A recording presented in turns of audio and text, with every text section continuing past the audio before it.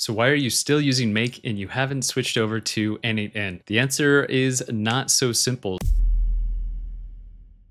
So in this video, I'm not necessarily going to talk about the pros and cons. Let's just talk about what works for you. Taking a look at Make and what Make can do. Make.com is still one of the best, if not, in my opinion, the best automation tool you can be using right now. The drive for n8n with the agentic workflows and self-hosting is really blowing up. It's very trendy. It's definitely happening right now. People are jumping on the n8n game because of those two major points. One, that it can be self-hosted, and two is that it's really focusing right now on these agentic workflows, having an AI agent that can take control of different tools and actually somewhat autonomously make decisions and run different aspects of your automation for you. Now, if that is something that you want in your workflows, in your automation, you don't necessarily need to make the jump, need to move all of your automations, all of your workflows over to n8n. You don't necessarily need to learn n8n fully just to get these agent workflows and have this agentic capability in your automations. Yes, it's nice, it's great. It's been super fun for me learning n8n, using n8n and mastering n8n and using these AI agents. And that's a big point in favor, probably the biggest point in favor of n8n, aside from, of course, that you can host it locally. So those are the two main things that n8n has going for it. Looking back at Make, if you're already using Make, you know what it has going for it. You know what Make can do. You're doing it already for your business. First and foremost, it's going to be the most user-friendly automation tool out there, in my opinion. Make has tons of integrations that n8n doesn't have the functionality for or the capability. So there's a huge lack of integrations. Now it's popular right now. It's super shiny. And so that's something that gets talked about, or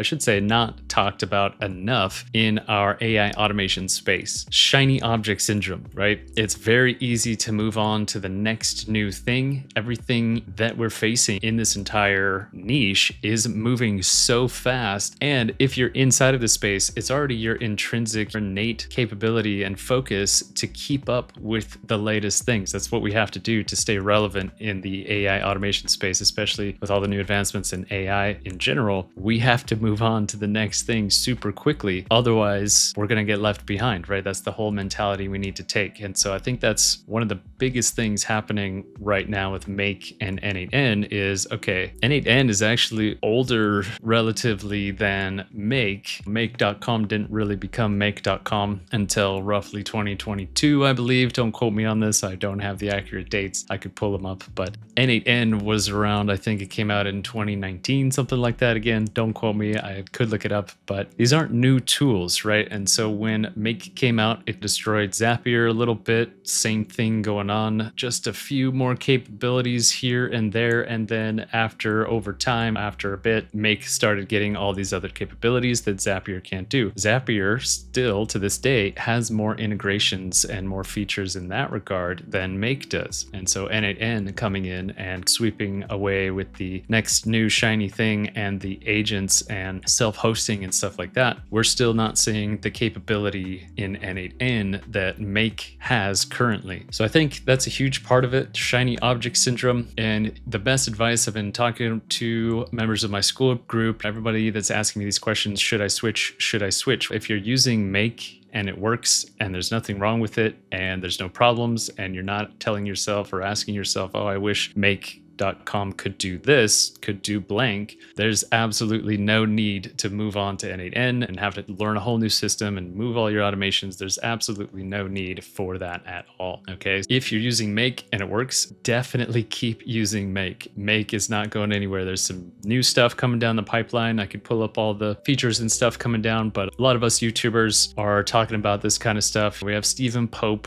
He's a big one. Jack Roberts, he's a big one. We got Zubir, we got Nate Kirk, but you guys, we're all kind of splitting off and doing our own thing, just like these automation tools are splitting off and doing their own thing. We have so many people talking about this stuff and figuring out what's best and what's right and what's going on. Everybody's saying all of this different stuff and trying to come up with the best YouTube videos for everyone, right? If you're feeling lost and feeling overwhelmed with everything coming out and what should I learn and what should I do, only follow something that feels right. It's too new in the space to really say this is better than this. And a lot of situations online, you're going to find people saying this is better than this, right? But it comes down to what you're doing and how you're doing it. Just take, for example, the differences between, say, OpenAI, ChatGPT, and Anthropic Claude, right? People can say, oh, Claude is better than OpenAI in this way, and OpenAI is better than Claude in this way. But earlier on, two language models splitting off doing the same thing, it just came down to preference. Over time is when we see specialization. Over time is when we're going to be able to say, you know what, n8n is better at this. If you're doing this, choose n8n. And make.com is better at this. If you're doing this, choose make.com, right? It's going to take some time for different applications and these apps and the user base itself, the people making workflows in make.com and people making workflows in n8n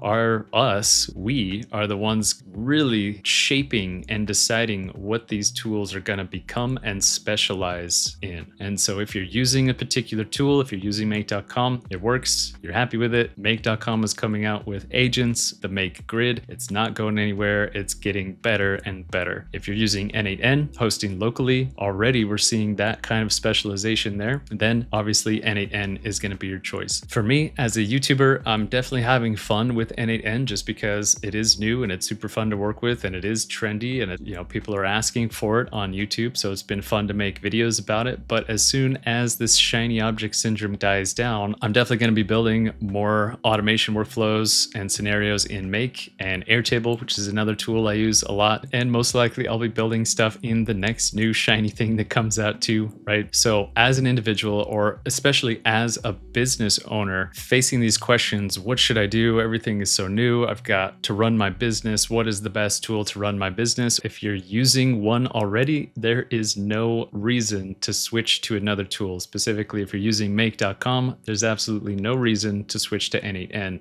It's too early to tell which one is better. If you have a specific use case in mind that you find make.com just cannot do, then it's now the time to start asking yourself these questions. Should I switch to a different tool? So that's my advice. That's my tips. There's a lot of us talking about this stuff, so I'm sure you can find plenty of videos on YouTube about this sort of thing. I just wanted to chime in, add my piece to the conversation. Of course, I'm building a bunch of cool automations and workflows in n8n. You can check out on my YouTube channel. I have a bunch of resources in my school community. If you want to check out my school community, I am teaching n8n workflows, practical workflows, agents, and of course, building really cool content-related automations in make.com and scaling up to full functioning CMS tools that can post to all your social media and things like that. We're still working on that stuff over in the school group. Go ahead, check the links below. I hope to see you in the group and I look forward to seeing you in the next video.